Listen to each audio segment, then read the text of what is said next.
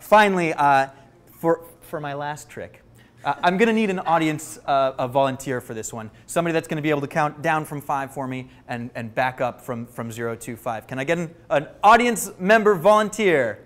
Ricardo Valdez, come on up, brother. Thank you for volunteering.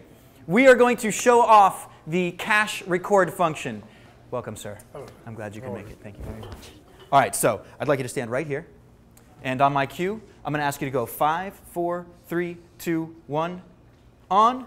1, 2, 3, 4, 5. What we're showing off here is the cache record feature. I'm going to wait, okay? I'm going to wait until Ricardo gets to 0 to show off the cache record feature. What this allows us to do is actually go back in time from the moment I hit record. Let's say you're shooting sports or news or something like that, and the event that you are there to cover happens just a moment before you have an opportunity to hit the record button. Well, that's why you're going to want to watch, that's why you want to have this cache record feature in your camera. It's constantly recording up to a certain amount of seconds that you can set in the camera, so that the moment you hit record, it'll go back 5 seconds, 10 seconds, up to 15 seconds, and include that in your recorded footage. And if you don't believe me, check it out. All right, let's get Mr. Ricardo here. You're looking great, man, by the way. Thank you. All right. Okay, so first I'll show you where it is. We are in the Operations menu. In the record function, picture cache record. You notice that I've set it to on and between 4 and 6 seconds. I call it 5. You do have plenty of options. You can go all the way down to 12 to 14, but for our purposes, 5 is going to be the exact right number. So picture cache is on. I'm going to wait until Ricardo counts down from 5 to 0 before we hit record. So Ricardo, when you are ready, and studio audience, this is my tally light, so you know there are no tricks here. Give it to me. 5, 4, 3, 2, 1. Recording. And now 1, 2, 3, 4, 5, please. Okay, great. We're going to stop record here. And another nice feature of this camera, compared to the EX1 and the EX3, is how quickly it jumps between recording mode and thumbnail mode. So I'm going to hit this thumbnail button now, and wham! Here we are in thumbnail viewing mode. I know that seemed like a long time because it's live TV, but if I was on an EX3, I could have taken a nap, and then woken up, and here we are. Okay, so you remember we didn't hit record until Ricardo got done saying 1. So let's play it back and see if we caught the 5. Yeah, there it is. Right?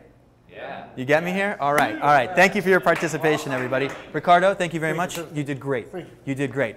All right, well, we've got a question coming in from the internet. Let's go to Debbie. Mark Bolden says, when you take the 1/60th shutter off, you'll do even better. I think he's meaning in the low light. Thank you very much for watching the show, Mark. We appreciate your participation. And you're absolutely right. If we took off the 1/60th shutter, it would probably look a lot better in low light. Thank you for that. A couple other cool shutter features. You can have this camera accumulate what they call slow shutter mode, where you're accumulating more light. Let's put it this way. You're going to record up to 64 frames of light in a single frame of recorded video.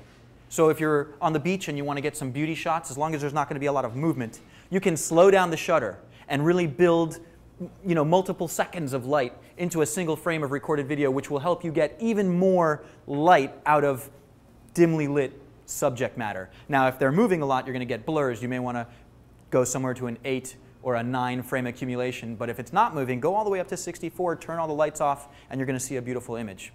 So, to the delight of my audience, that is the, oh no, just one more question from the audience. Camera, WJC3 would like to know. WJC3, thank you for watching. Thank you for chatting. The camera is, what is it, $19,800 with a lens.